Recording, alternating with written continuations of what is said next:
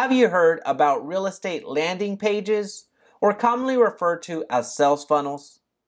Well, in this video, I'll elaborate on the importance of real estate landing pages and show you how to create effective landing pages that actually produce results. So let's begin.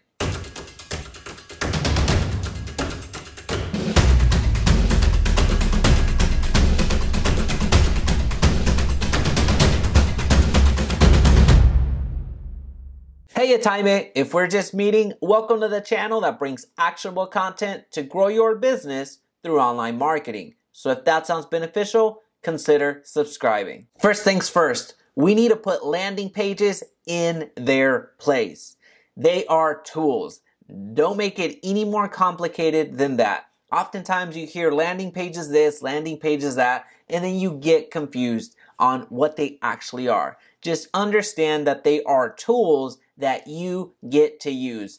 That's it. And there's two primary ways that they are used. One is as a full functioning website, and then the other is as a lead capture tool. Quite a few people have taken a liking to landing page generators, so they have built their entire website on those landing pages. They embed their IDX sites, their contact information, testimonials, pictures, and everything that you see in a traditional website. So as a consumer, you don't see anything different. You just think that it's their website, in which it is. It's just a different way of creating it. Now, the way that most people use landing pages is for leads or sales. If they're in the service business, they use it as leads.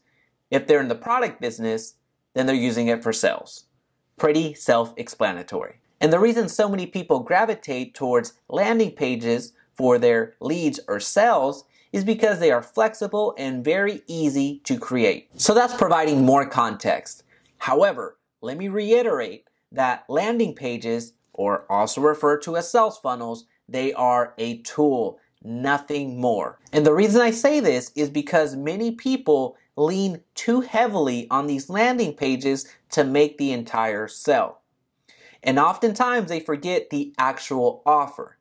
The offer is ultimately what's going to drive people giving you their information or giving you their credit card. So I want you to keep that in mind as we jump over to the computer where I show you how to create effective landing pages. It's not going to matter how pretty, how awesome, how functional your landing page is if your offer stinks. Okay, now let's build a landing page or a sales funnel. For our tutorial today, we are going to be using ClickFunnels. This is the software that I use. It's a landing page generator or a sales funnel generator, whatever you want to call it. This is the one that I use. This is not the only one on the market. There's Lead Pages, there's Instapage, and there's various others that you can use. This is the one that I would recommend as that's the one that I'm using. So let's go with the classic funnel builder. You can go down the new way of creating it, which is a cookbook builder process, but I am an old soul, it sounds like. So I'm just going to click there, and it's going to guide you into a solution that's going to work for you. It's going to guide you into templates that are going to work for you. If you go down the collect emails option, it's going to build a simple, easy to use template, which is going to include the landing page and a thank you page, which when you hear sales funnel, basically that's what it is. It's guiding people to the sell, and it's guiding people to becoming a lead for you. But as far as a sales funnel, when it comes to the funnel itself, that's the simplest funnel that you can build: an opt-in page and a thank you page.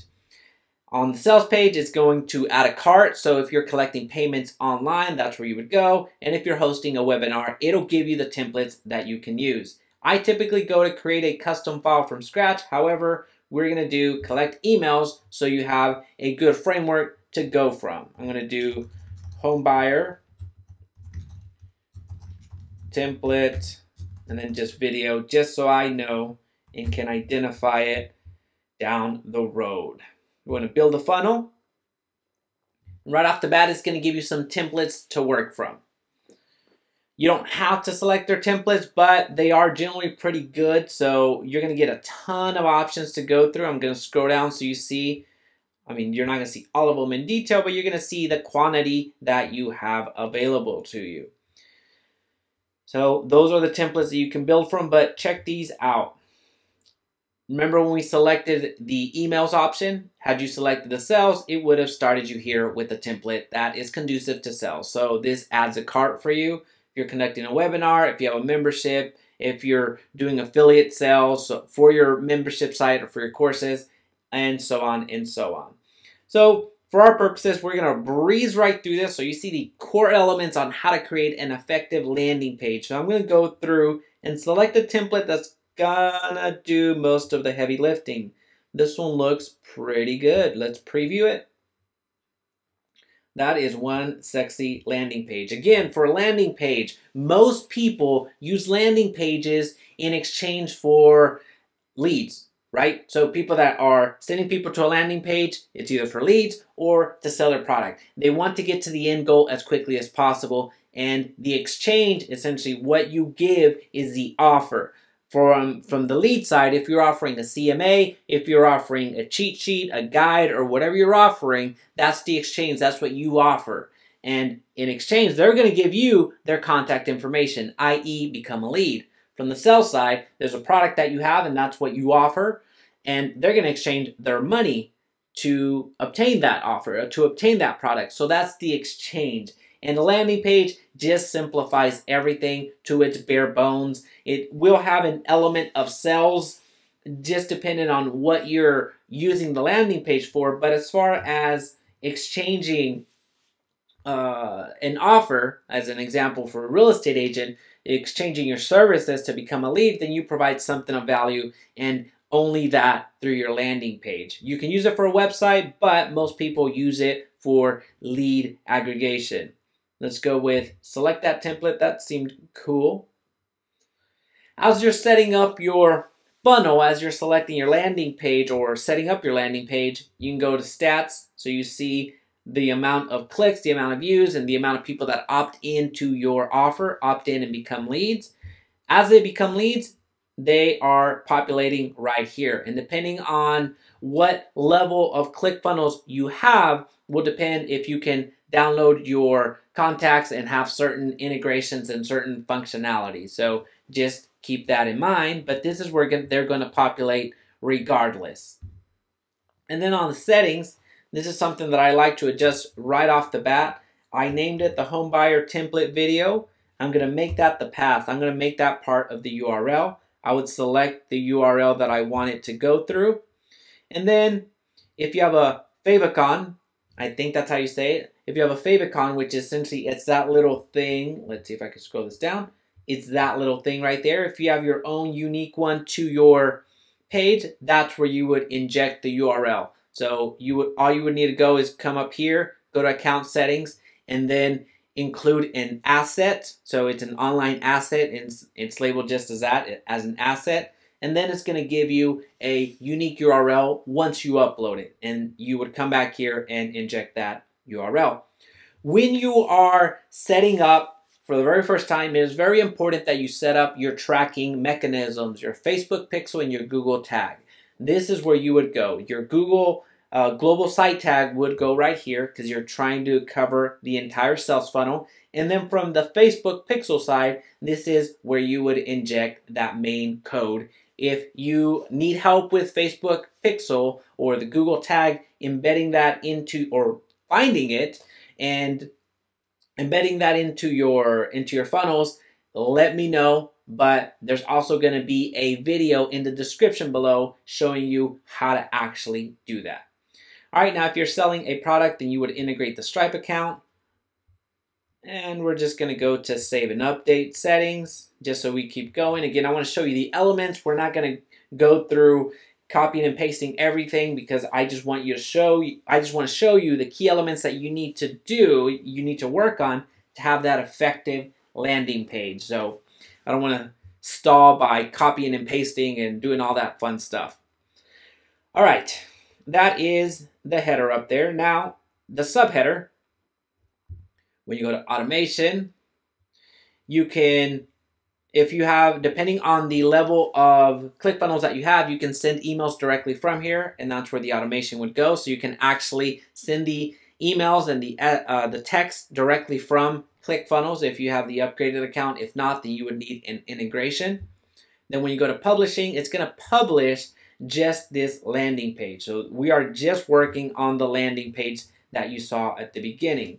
To keep yourself from being being confused, I highly suggest that you label these. I highly suggest that you label the steps, because if you're going to do integrations down the road, especially through Zapier, you want to make sure that you can identify the steps within their funnels. If you leave the opt-in and thank you as it is, when you're setting up automations through third parties and you select a template, it's going to get hard to identify which actual step you're trying to automate or integrate. So we're going to update that funnel step so you see what it looks like. And I go to edit the page, the test settings, and I like to edit this as well so everything updates at once. And you see here I have that path that I created a few seconds ago. Home buyer template video opt-in is right there. And going over to the thank you page, you would do the same thing. I'm not going to go through and show you that, but let's select a template. It's not going to matter at this point. Just select a template that you like. That would be the thank you page. Again, we have the landing page, which serves as the opt-in funnel, and then the thank you page. And you see it still doesn't have a unique URL. That's where you would go over here and do the thank you page. So I would label them this way. I would update the funnel, and it would show right there. The reason it still has ClickFunnels is because when I went to settings, I didn't select a domain. I plan to archive this particular funnel because I'm not going through and optimizing it quite yet. So that's why you see ClickFunnels. But let's look at the functionality. I want you to see the flexibility that you have with ClickFunnels and how easy it is to edit. So I'm going to go through the highlights and what you absolutely need to know, and I'll ignore the rest. The key is for you to get proficient enough to get these working and get leads and get sales versus you becoming the absolute expert in ClickFunnels. That's not the goal. All right, so this is the desktop view, as you can see here, and then you have the mobile view, what it would look like on your mobile. So that's pretty cool. We're not going to worry about the apps part. When you go to settings, you see the integration. So if you have an email autoresponder, you would connect through here. SEO metadata. This is something that you have to edit every single time you create a page. So I'm going to go ahead and do this, home buyer, and I'll just put opt-in. You would go through and provide a description of what it is, the keywords, your name or the author, or whatever you're trying to rank for, the images that you want to include, which would all populate through here, which my camera is kind of hiding. You're set there. The tracking code, this is if you're tracking conversions, especially on the Google Ads side. If you're doing a conversion ad or doing the actual conversion from the Google side, then this is where you would inject the code. However, this is where you would see it from the ClickFunnels side. If you're doing a conversion, you actually don't do that on the landing page or the opt-in page. You do that on the thank you page. I'll show you what that means in a few seconds. All right, so custom CSS, this should have some custom, yeah. So section right there, height, blah, blah, blah. So essentially this little thing that you saw right there, it's a little custom setting. If you know how to code, then you can inject a bit of custom code to make things a bit more animated, make them a bit more different. And this is what the template already came with. If you don't like that, then you just delete it and you're done. You don't have to keep it. Notice, let's see, where do we go? Okay.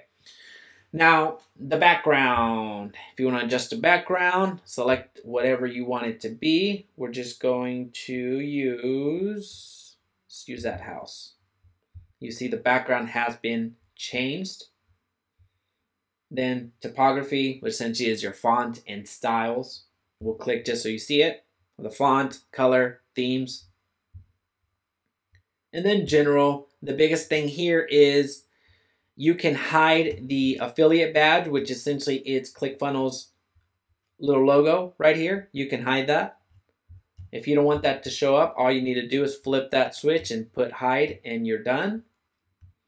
And then a pop-up, you can create a pop-up as you're scrolling away or as people are scrolling away from the page. You can have a pop-up show up, hey, don't X out just yet, you forgot to download X, Y, and Z. So essentially giving yourself another sell, a split-second sell, so people can come in and actually give you their information versus just Xing out. That's where you'd set that up. All right, and then the rest of this will be better explained through here. A section is highlighted in green. So everything that you see green right up here, over here, up, down, and then the settings, clone, which is copying, saving, and trashing. This is an entire section. If you want to add another section, you just go to the plus button down here, you select the width, and you've created an entire section. So you see here, right there. And if I want to move this section up, I just do that right there. The next thing is the new row. So the row, which is highlighted in blue. Down here, this is our row. Right here, that little blue box. So you can create a row, and you can select how many columns you want within that row. I'm going to go with 3, and then you see 3 different columns. Within each column, you can select, within each row, you can select as many elements as you want. So elements are highlighted in orange. And to give you an idea what elements are, you can add a headline, you can add a image, you can add a form, you can add a video, you can add a button, you can add, essentially it's what you see here. The green and the blue, which is the section, and the rows just speak more to the structure. And then what people actually see is the elements. You can do the headers, you can do videos, you can do images. It's just that simple to create. So you can go through here and add countdown clocks, shipping information, all this fun stuff. So just know that's where you would go. And if you don't like what you've done, you just delete that and it is gone. For our purposes, to create a very simple opt-in, we want the email, we want the phone, and we want the name. So I'm going to, let me move this here real quick. Instead of doing what I was about to do, which I don't like doing, if I would have gone here, it's just going to mess up because I messed up right there.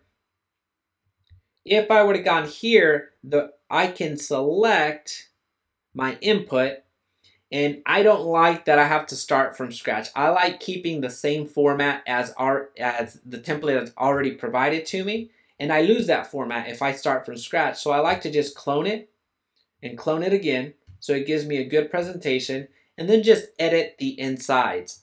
So here I want their phone number, and that's what I address, phone number.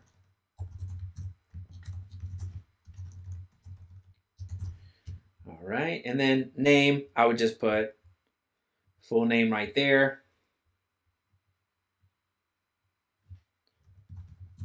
Full name here. And there we go. If I want to move it, I'll move it up here. Now the full name, email, phone number, and then the action, which is this right here. This is the button. You set the action if you want it to submit the lead, or if you want to open up a pop-up after that. If you want Facebook update, go to a URL, go to the next step in the funnel, and it won't submit your information. You can do that there. It provides essentially the enter button where people give their information and then they go over to the next landing page. So this is the basic bare bones. The thing to remember here is that you want to create as little friction as possible for people to give you their information. You want to offer something on your ad or wherever you're showing your information or wherever you're offering your information. You want to make it super enticing to where people land here and give you their information as quickly as possible. You don't want to confuse them with all of this contact information, these pictures, these testimonials, this other stuff, this buyers, sellers, investors. None of that. This is a landing page. Again, you can use it for your website. However, most people use it as a sales funnel or a landing page to maximize their lead generation. And this is how you do that. All right, so we're going to click Save. Then we're going to go to Preview so you see what it looks like. And there you go. I'm not going to worry about making it pretty right now. I just want to show you what it looks like. Then we're going to exit. And I'm going to show you the thank you page. I want to highlight two things from the thank you page. I'm not going to worry about setting up all the other stuff that we did on the landing page, but one quick thing about the conversions that I was talking about, the tracking code. When you go up here, if you're setting up a conversion for Google Ads, your conversion tag needs to go right here, which is a smaller subset. It's about 3 to 4 lines that you just copy and paste here. And it may actually be 2 to 3 lines that you just embed here. And the reason that you embed it on the thank you page is because to get to the thank you page, they first have to go from the landing page to your thank you page. So the fact that the tracking code that you embed here fires off or triggers, it leads you to believe, and in reality it is this way, that they went through the landing page and gave you their information to land to this page. So that is where you inject your conversion tag from Google if you're running Google Ads. And if you're running Facebook ads, let me just exit out real quick. All you would need to do is take the URL. Facebook has made it considerably easier. You used to have to do the same thing, but all you have to do is take the URL, which operates on the same methodology. That the reason that they're on this URL altogether is because they went through the landing page and gave you their information. So they converted. One quick favor before continuing. Please be sure to hit the like button so this video's reach is magnified and others benefit.